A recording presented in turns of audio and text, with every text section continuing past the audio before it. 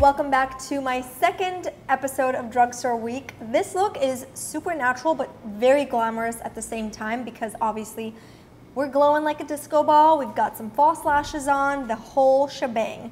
I love the way this look turned out. This is my second time filming it, and I'm so glad that I filmed this twice because the first time I just didn't love it. It wasn't quite right. I have so many amazing videos coming your way. I've filmed a lot of them already. I have like 2 more to go, but you know, I'm gonna post and edit as we go. I hope you guys are enjoying these as much as I am, although it's been very stressful, I'm not gonna lie. But yeah, without further ado, let's get started with this look.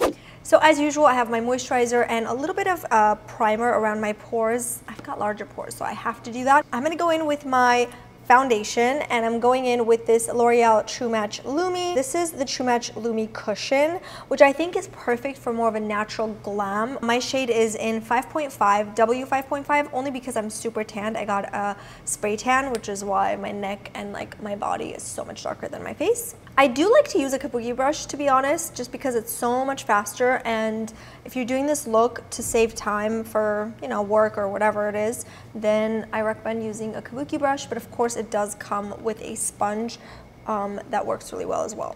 See how now this kind of like matches my neck, but of course it's so much darker than my natural skin color.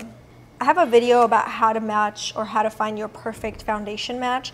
I'll link that down below because there's like a lot of people still don't know where to actually match their foundation to, whether it's the neck, the body, and so I think that if you're confused, definitely check out that video. It's really, really informative. So for my concealer, I'm going with something a lot lighter so that it kind of balances out that darkness that we have going on, even though this sort of matches my overall body. I'm going to go in with Maybelline Fit Me Concealer in 10. I have this in number 20 as well, but again, I want it to be kind of light so that it sort of conceals, highlights, and balances out the foundation color. I'm going to let this sit on my skin a little bit, and then I'm going to go in with this NYX Cosmetics Highlight and Contour Stick. This stick totally reminds me of the Kim Kardashian one. I mean, the shape and how small it is, it totally reminds me of hers. I'm going to use the darker shade and contour the hollows of my cheeks, and then the usual forehead, sides of my nose to really narrow it down. And I always like to put some on the tip,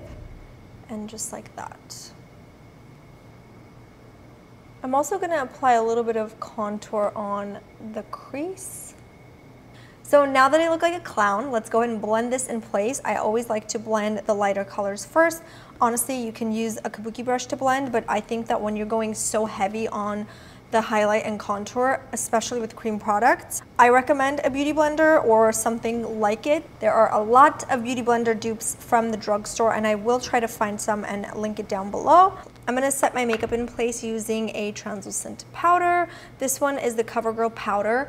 I filmed this sort of like not really in order, so later on you'll see me use this powder for the first time, but that's because I filmed that first, if that makes any sense. For my highlighter, I am gonna go in with this Makeup Revolution London Skin Kiss highlighter. It's more of a lighter shade, and this one is called Ice Kiss. I'm gonna apply this on the high points of my cheeks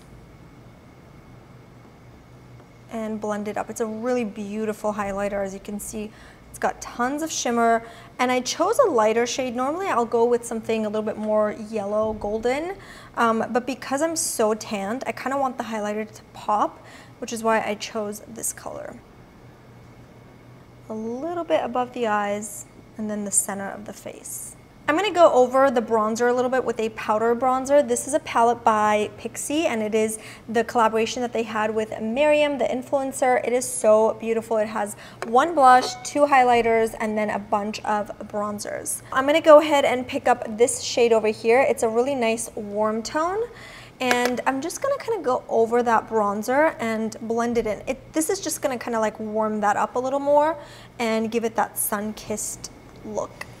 And then picking up the blush color and just popping that right on the apples of the cheeks. This has a little bit of shimmer, so I'm not going to put too much, not to accentuate my pores, larger pores, but just a little bit.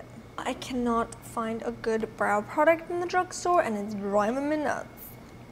I have this NYX eyeliner, and actually it says it's an eyeliner and a brow pencil, so I'm gonna actually attempt to put this on my brows.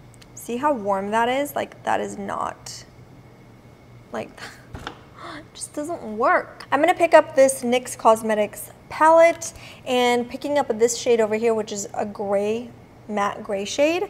Cancel out that orange that pencil gave me. So for my eyes, I'm going in with this Pixie palette, and this was actually part of the same collaboration, so I got this all in the same sort of like package. And so this is another collaboration that they did with It's Judy Time, another influencer. So picking up that shade over here and applying it on my crease. I got a new lens. As you can see, we're up close and personal because I know that a lot of you guys want to see the tutorials a little bit more up close. So this is a 100mm lens, in case you're wondering. Next, I'm going to grab this color over here and just apply that on the crease as well. So just really warming up that crease. Next, I'm going to pick up the gold shade in the palette and just apply this on the entire eyelids. I'm going to go back to the highlighter that I used on my face, pick up a little bit of that and pop it right on the inner corners. I'm going to go back to that reddish copper color. I'm going to go ahead and apply that on the bottom lash line, smoke it out, warm it up so that it kind of matches the top as well. And then I'm going to use this color over here, which is a warm, soft brown. And then again, just go over the bottom lash line and just the crease as well.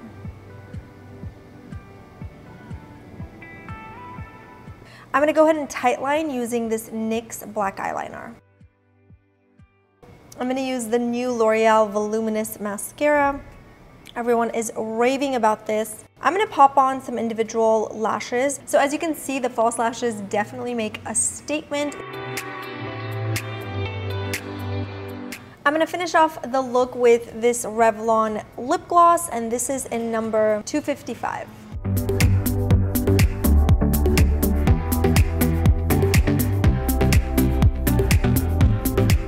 So that is it for this tutorial. I hope you guys enjoyed it. Give it a thumbs up if you liked it, and of course do share on your end as well.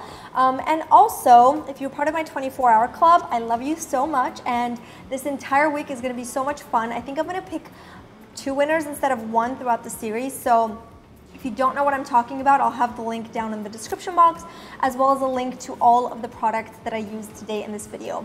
I love you guys so much, and I'll see you tomorrow with a brand new video. Bye guys! I'm going to say that again in case it was way too long. I don't know what I'm doing with my life. Let's try it again.